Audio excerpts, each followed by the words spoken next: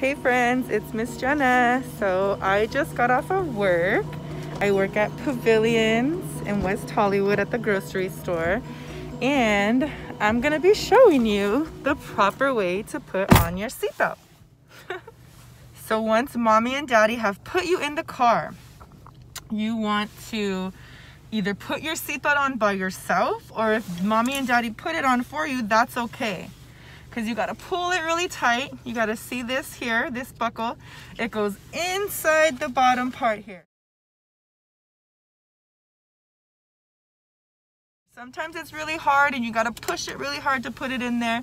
And that's okay if you need help to do that.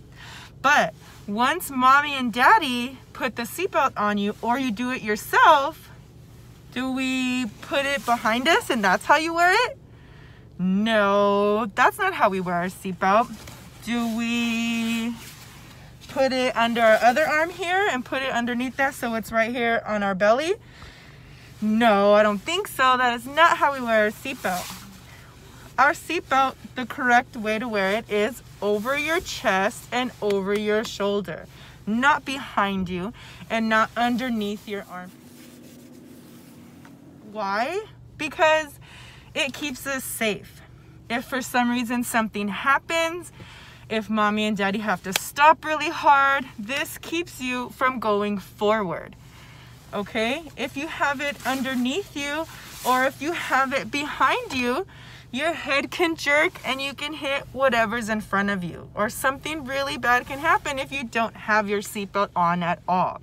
It protects you, and we all want you to be safe. I want you to be safe, and I know that your parents or whoever you're driving with wants you to be safe. So the first thing you do when you get in the car is you put your seatbelt on and you keep it on the correct way, which is over your chest and over your shoulder.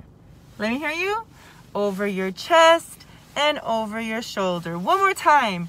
Over your chest and over your shoulder. So we want you to stay safe out there, listen to mommies and daddies, and always wear your seatbelt the correct way. Bye guys.